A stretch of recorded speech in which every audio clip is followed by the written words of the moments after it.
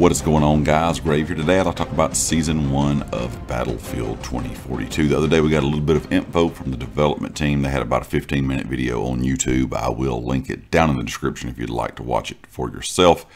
They talked about the start of Season 1, which we do not have a specific date on just yet. We know it's going to happen in the month of June, so next month. Sometime early in the month is kind of the idea that they're giving, but there's no, like I said, no concrete date just yet. It says Season 1 will launch next month and will mark a start of a new year of content for the game. 4 seasons, 4 new specialists, new maps, new weapons, gadgets to help you kind of expand the sandbox. They're also bringing a battle pass to Battlefield for the first time, which will have free tiers and, of course, premium tiers. So pretty much like any other battle pass we've seen.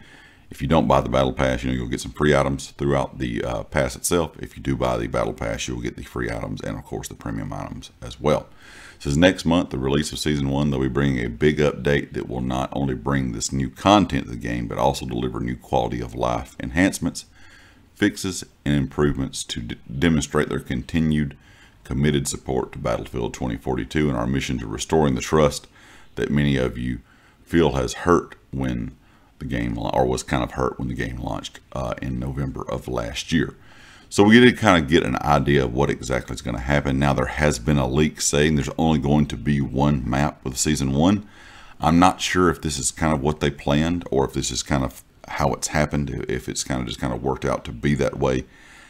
I'm not sure if they were just, kind of trying to bring one map per season, within the 4 seasons.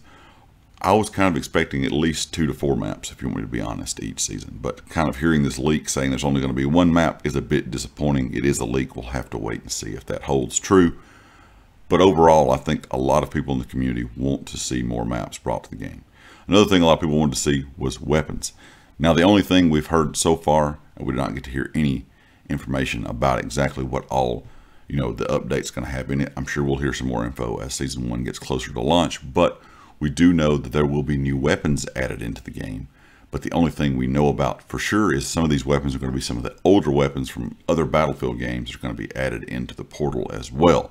So will we see these in both 2042 and in some of the portal game modes, or will it just be added into the portal? We'll have to wait and see on that as well.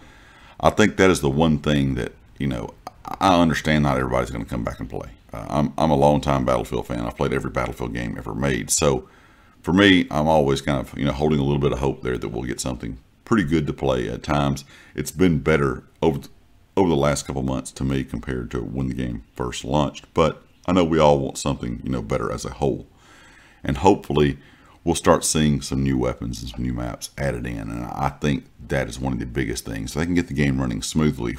If we have new maps, some changes to how these operators work, we know they're not going to completely get rid of this, kind of specialist idea. But there's been talk of trying to get the specialist back in line with what we would experience, within Battlefield over the last, several years that it has been out.